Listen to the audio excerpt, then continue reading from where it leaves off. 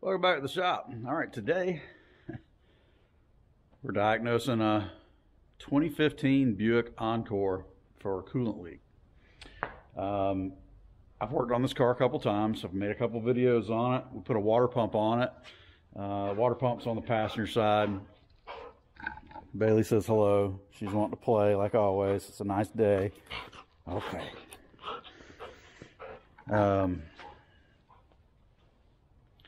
Came back in the second video for a misfire. Diagnosed some spark plugs. Actually, I didn't make a video of that. I did not make a video of the skipping, but I did make a video of doing a transmission service on this car. So if you know how to do a transmission service or a water pump, we've got videos, detailed videos on that. This time it's going to be a little bit different part of this coolant system, but another leak. Sometimes, and unfortunately, everything's made of plastic these days. So over time, plastic gets brittle, O-rings shrink, get flat, they lose their roundness, and just stop sealing. Sometimes when we have these hot and cold swings, you get a 60-degree day in the afternoon and a 25-degree night at night, and it swings back and forth like that a few times. The little O-rings can't seal anymore, and you get some drips. And that's what's going on with this guy today. If you're getting coolant built up on top of your transmission over here, you can see right down through there. Well, I don't know if you can see that or not, but there's a bunch of antifreeze sitting on top of there. And I've watched this thing a couple times. I've cleaned it up. I drove it, let it sit. I drove it like 3 times, let it sit overnight, and never got a drop back. So I gave it back to him. And a couple days later, she saw a couple drops in her driveway. I said, bring it back. I know what it is. I should have went ahead and replaced this, but I didn't, because they're notorious. These Ecotec motors are notorious for this little water outlet leaking on these things. And give me that stick. Anyway, basically where this one's leaking is right out of this sensor. So it's dripping out of here, drip, drip, drip. Just a little annoyance. Every once in a while when the pressure gets to the right temperature and whatnot, it's allowing it to drip out. Sometimes it doesn't. I mean, I saw it for 2 days and I couldn't get it to drip. So we're going to replace this bad boy because they're only about 25 bucks. Some of them are a little more, just depending on what brand. This one's a Dorman. You can get an AC Delco. They're all about the same. As you can see, you got this one comes loaded with a sensor, some sort of a restrictor, it looks like, right there. And we got a couple water hoses we're gonna have to disconnect. We got some inverted Torx, is what I call them. So you use sockets like this. These happen to be snap-on, but you can probably get them in any brand, I would imagine. Pair of radiator hose pliers. I always like to have a handy pick for getting hoses off or undoing these quick clips. These clips like this. If you need to pop those off, you can do them pretty good with these.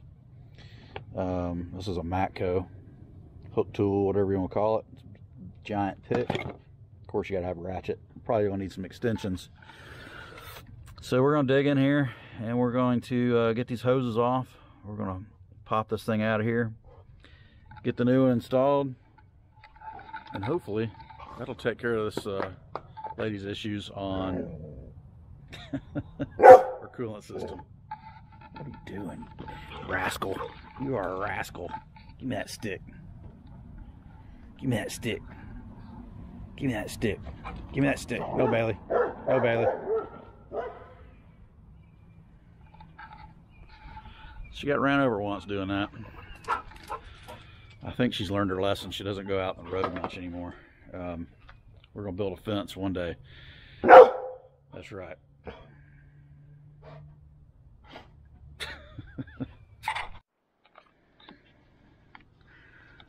Work the clips loose. And hopefully none of this crap breaks.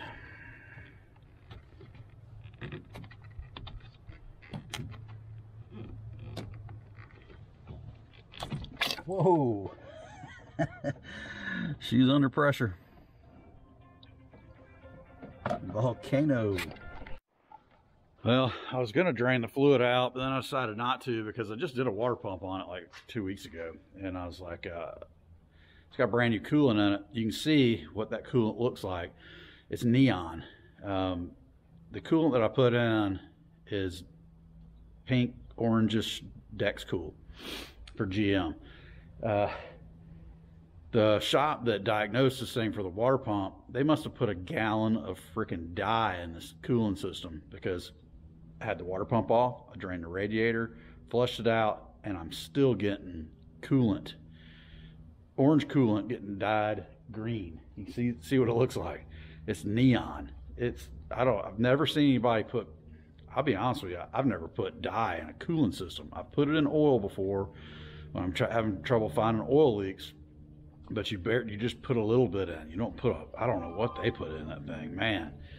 And it was an obvious water leak, so it was unnecessary to put dye in it in the first place. And then they told them that they needed a specialty tool to get the drive belt off, and they had to order the tool because if they didn't, it would cut their fingers off trying to take the belt off. You can go back in the video of me doing the water pump and clearly see you didn't need anything like that. All you needed was a long-handled ratchet and an inverted 14, I think. Anyway, I'm gonna have to let this thing settle down. I've got a bucket under it. We're doing it outside just because I didn't want it to drain all over the alignment rack, so I figured that was going to happen. And it's easier for me to catch the fluid, and I don't need to raise it up to do this job. So we're gonna let that thing drain out a minute, and then we'll pop the hoses off.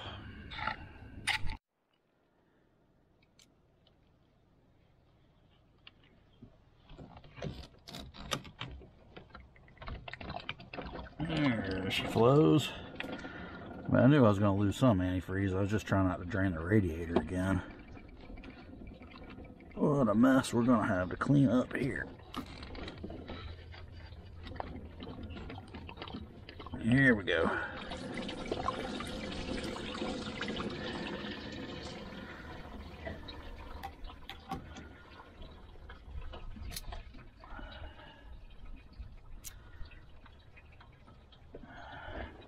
Man, the sun is so bright, I can't even see what I'm doing. It's too bright.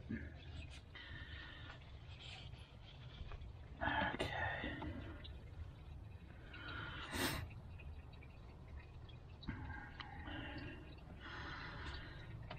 It may be in my best interest to go ahead and take this clamp loose and get this charge pipe out of the way. Just so I can get to that back clamp easier, and I can get to those torques, so I can get to this clamp on this one, and I can get to these back bolts a little easier. So I think we'll work on doing that while that drips a minute.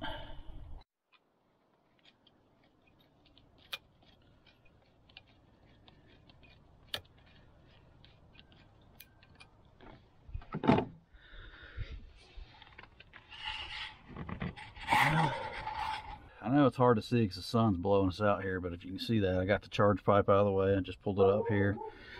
I'm going to pop this clamp off, and we've got a connector right here we need to unplug, and a dog that likes to bark.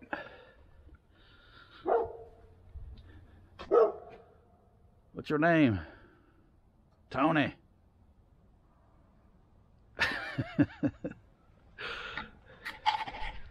Alright, so got my sensor unplugged, got my hose off, got a 10E invert,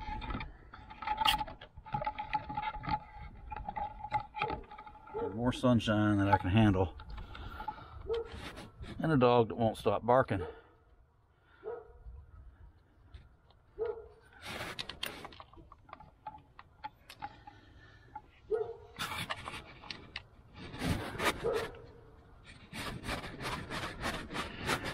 Yep. Cracked them all loose by hand with a ratchet, and I'll just run them out by hand with the extension.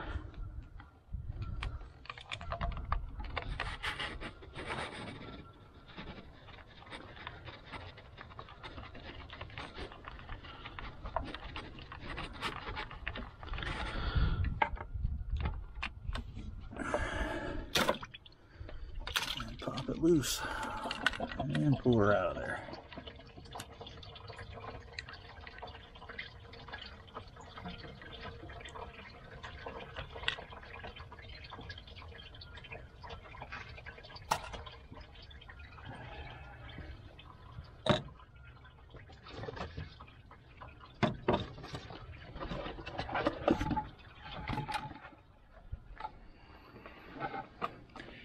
Let that stuff drain out. If you need to know a part number, the Dorman part number I'm using is a 902-846 water outlet.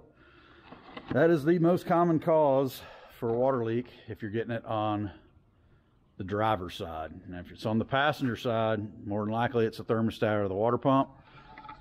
More than likely a water pump. Bailey says yes. Here's the factory. So it was leaking out of that sensor right there. Can't tell now because there's 20 gallons of dye all over everything. It's a temp sensor. And it's like a cylinder head temp sensor probably. But all these things have is this one water O-ring. Just seals up against the head. That O-ring's flat. If you go back to that water pump video, I did the thermostat housing because it had a flat O-ring, but I didn't replace the thermostat of the housing. I hope that wasn't a mistake. But I didn't see any issues with it other than the gasket, so I changed the O-ring, gasket, whatever you want to call it. We're going to do the whole housing on this because it's only 25 bucks and comes with a sensor that's leaking. We'll get this thing cleaned up, stick it back together. If you like this kind of content or if this was helpful for any kind of learning, I appreciate it if you give me the thumbs up, give me a subscription, hit that subscribe button, it's free. Hit the bell notification if you want to see any of my videos drop as soon as they're released, and check out the channel. We got all kinds of stuff. If you're into hot rods or drag racing, that's on there. Matter of fact, we're about to leave for a trip, for a 5-day trip. Well, it's actually a 7-day trip in Florida called Sick Week, where there's about 500 to 600 crazy hot rodders driving anywhere from a regular old everyday hot rod to a 5,000 horsepower Pro Mod on about an 800-mile trip through Florida and up into Georgia. And we start in Bradenton and we go up to Orlando, then we go to Gainesville, then we go to Valdosta, and then we go to Ocala, the Don Garlick's Drag Race Museum, and then back to Bradenton. And all the cars have to be driven. They cannot be trailered. They can pull a 5x8 trailer, that's as big as they can pull with their tools, race tires, fuel, and stuff like that. Spare parts. Can't be any assistance from anybody at the track, at least, except for their co-pilot. And on the road, you can stop and help people. Somebody's broke down on the road, but yeah, pretty wild event. We're looking forward to it. This is the first annual. Tom Bailey's hosting, putting this deal on with many other people helping, but this is going to be an awesome event. We're leaving for that in a few days. We're going to button this thing up, get this thing cleaned up, and get this lady back on the road. Got it put back together. Goes back together fairly quick. It's not that big of a job. If you're trying to do this at home, you can totally do it. If you are doing it at home, you just need a few specialty tools, which aren't really that special. You can get them at any auto parts store, most likely. The inverted Torx bits to get the bolts out, and a good pair of radiator hose clamps. Don't try to do it with needle nose or channel locks or something. You're gonna break something, mash a finger. It's even frustrating with the good pliers, but it's even worse when you're trying to fight them with a wrong tool. So go ahead and do yourself a favor, get the right tools, and you'll have them in your arsenal for next time. All right, we're gonna clean this thing up and wrap this video up. I appreciate you watching along. Don't forget to give me a thumbs up. Leave me a comment, tell me what you think. We appreciate you. See you in the next one. Peace.